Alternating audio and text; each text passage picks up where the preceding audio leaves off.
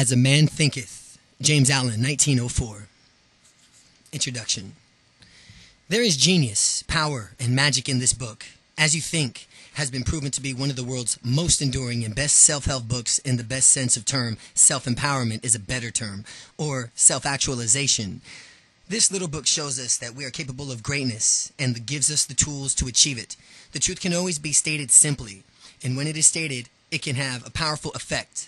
It can change our lives, in fact. The truth can literally make us free from the limitations that we have imposed upon ourselves. James Allen shows us so clearly that the key to personal power is in our minds, and he shows us how to use this key to unlock the greatest successes and fulfillment that we can imagine. I discovered As You Think about 20 years ago, and it has been my constant companion ever since. It is the single most powerful book that I have ever read, and it has changed my life. I have read dozens of times and read it dozens of times. I often pick it up, and I open it at a randomness when I feel and when I need inspiration. And as simple as the brilliant words of James Allen has seeped slowly into my subconscious of my life, he has steadily changed it for the better. And I no longer do any things that I don't want to do in my life, and I spend my time doing what I love. I have discovered my vocation, mission, purpose in life, and I have dreamed my successes and fulfillments, and I have realized my dreams. The words by James Allen, who is no relation to me incidentally, have been powerful and have been a powerful guide in my force of life, and I am grateful to be able to share these with you. And I have edited this book only slightly, changed the words from here and there to have more become obsolete and have comes to mean of difference. The original title, As a Man Thinketh, of course, the author meant women as well as men, for the principles he points us out to is clearly are universal, applying to everyone regardless of sex, age, race, belief, or social standing, or education. I don't know if James Allen was aware of the Buddhist tradition or not, though the content of his thinking is very possible that he had studied Eastern as well as the Western wisdom. Buddha taught 2,500 years ago that there are 8 great paths of liberation and serenity, to which James Allen puts it out on page 76, a spiritual world of stainless beauty and perfect peace. The paths are right understanding, right thinking, right speech, right action, right livelihood, right aspiration, right mindfulness, and right meditation. As You Think is a brilliant summary of the path of the right thinking. It certainly touches us in several of the other paths as well. Of course, it is certainly possible that James Allen came to his great level of understanding entirely through the Western traditions and through his own meditation. Very little is known about him as far as that I know that no one knows the sources of his tremendous insight and guidance. This book opens up with a short poem, Mind is the master, powerful that molds and makes. In Tibetan Buddhism, books always open with a short poem or tradition that you can understand the poem. And you don't need to read the book because the poem contains all the wisdom within the book. It is true as well as within you as you think, understanding the opening poem, and that you have grasped the essence of this book and found the key to fulfillment and a key that you can unlock your genius, power, and magic and enjoy the gift James Allen has given us. In a small package, he has wrapped a timeless, immeasurable treasure. Mark Allen, Novato, California. As a Man Thinketh, As You Think. Mind is the master power that molds and makes, and we are mind. And evermore we take the tools of thought in shaping what we will. Bring forth 1,000 joys, 1,000 ills. We think in secret, and it comes to pass. Our world is but our looking glass. James Allen. This little volume, the result of meditation and experience, is not intended as an exhaustive treatise on the much written upon subject of the power of thought. It is suggestive rather than explanatory.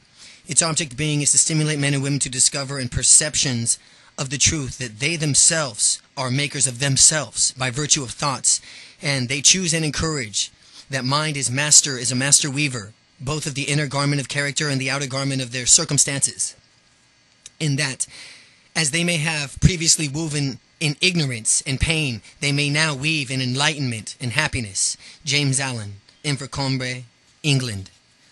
1. Thought and character. As being of power, intelligence, love, you hold the key to every situation and contain within yourself that transforming and regenerative agency by which you may make yourself what you will. The aphorism, as we think in our hearts, so are we, not only embraces the whole of our being, but it is so comprehensive to each out to every condition and circumstances of our lives that we are literally what we think. Our character being the complete sum of all our thoughts. As we plant springs from, it could not be without the seeds, so that every one of our acts springs from the hidden seeds of our thoughts. And it could not have appeared without them, that this applies equally to those acts called spontaneous and unpremeditated, as to those that are deliberately executed. Act is the blossom of thought, and the joy of sufferings is our fruits. Thus do we gather in our sweet and bitter fruits of our own planning.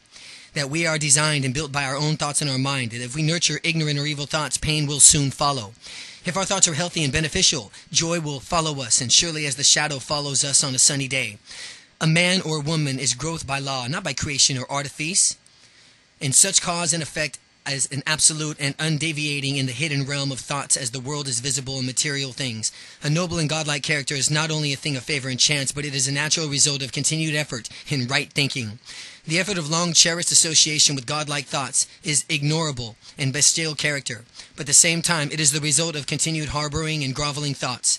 We are made of unmade by ourselves, and we are made or unmade by ourselves. In this armory of thought, we forge the weapons that we use to destroy ourselves, and we also fashion the tools from which we'll build ourselves heavenly mansions of joy and strength and peace.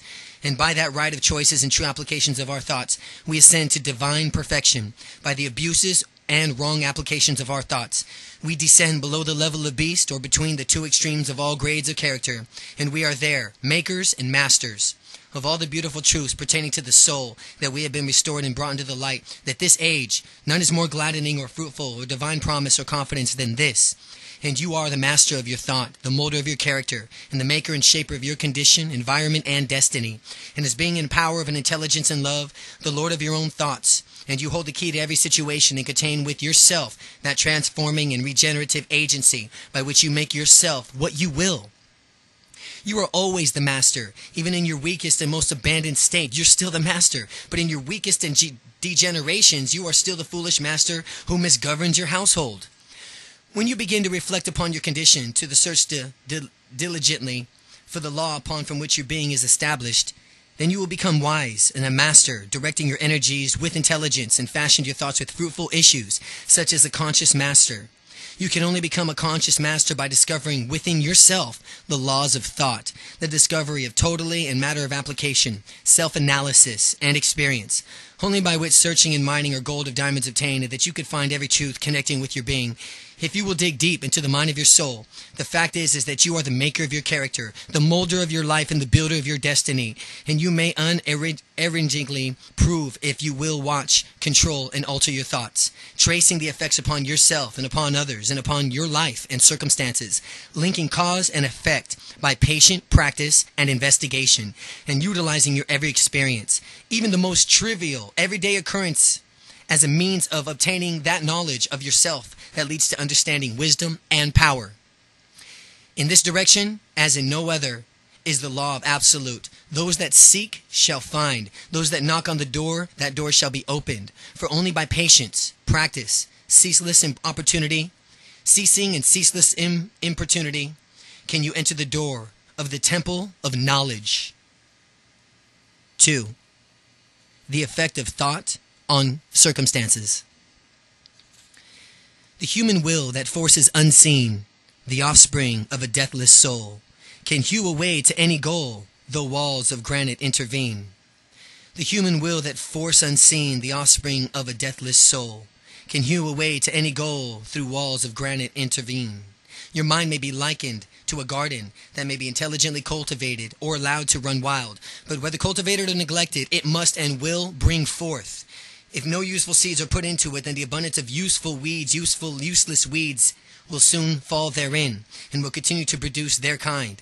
Just as gardeners cultivate their plots, keep them free from weeds and growing in the flowing of the fruits that they desire, you must tend to the garden of your mind, weeding out all the wrong, useless, and impure thoughts, cultivating towards perfection the flowers and the fruits of right, useful, and pure thoughts. By pursuing this process, you will sooner or later discover that you are a master, a gardener of your soul, the director of your life. You also reveal within yourself that the laws of thought, and understand within every increasing accuracy how the force of thought and elements of the mind operate into the shaping of your character, circumstances, and destiny. Thought and character are one, and character can only manifest and discover itself through environment and circumstance. The outer condition of your life will always be found to be harmoniously related to your inner state. This does not mean that your circumstances at any given time are an indication of the entire character, but that those circumstances are so intimately connected with your vital element of your thought, and that for the time being they are indispensable to your development.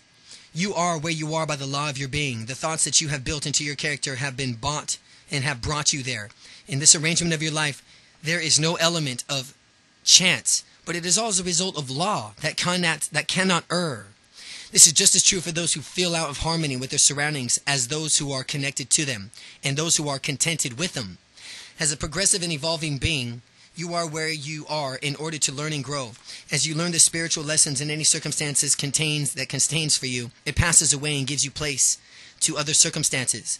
You are buffeted and buffeted by circumstances as long as you believe in yourself to be a creature affected by outside conditions. But when you realize that you are a creature of power and that you can command the hidden soil and seeds of being out of which your circumstances grow, then you become a rightful master of yourself.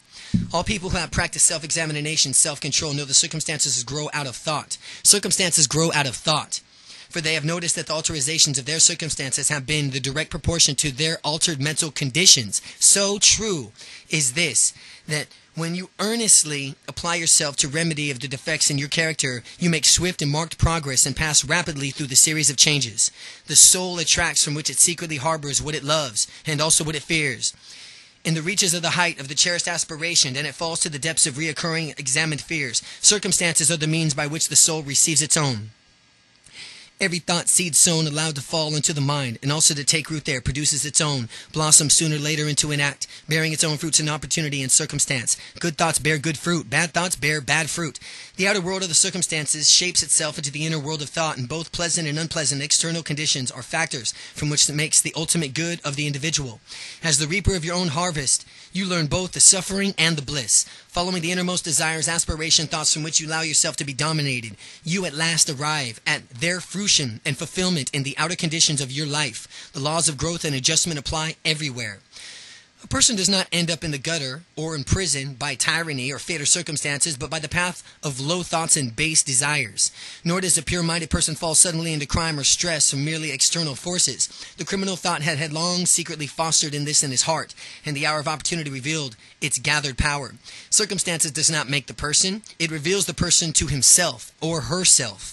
No such conditions can exist and lead us and descend into a vice of attending sufferings apart from our own vicious inclinations, just as no such conditions can exist that lead us to ascend into virtue or success and its pure happiness without the continued cultivation of virtuousness, successful aspirations.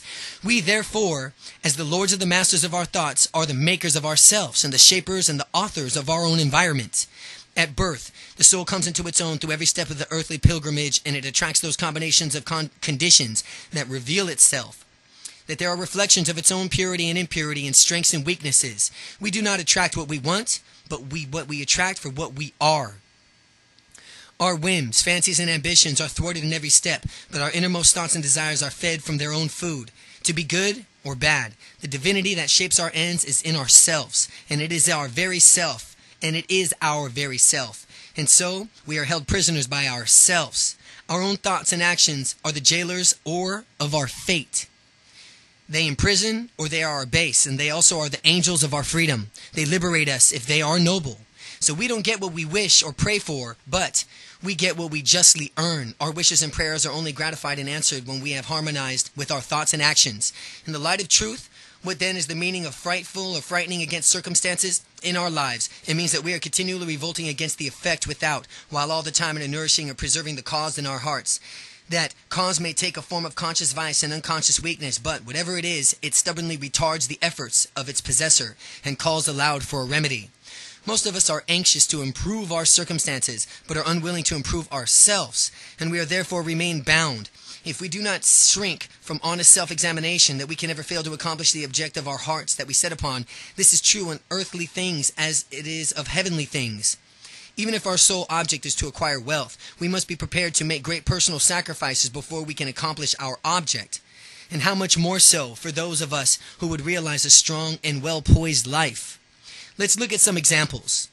Here are some people who are wretchedly poor and extremely anxious in their surroundings and home comforts should be improved, yet all the time they shirk their work. They consider that they're just justified in trying to do or deceive their employees because of the insufficiencies of their wages. These people do not understand the simple basic principle that are the basics and true prosperity, that they are only totally unfit to rise out of their own poor conditions, but are actually attracting to themselves still worse conditions by dwelling in it and acting out weak, lazy, deceptive thoughts.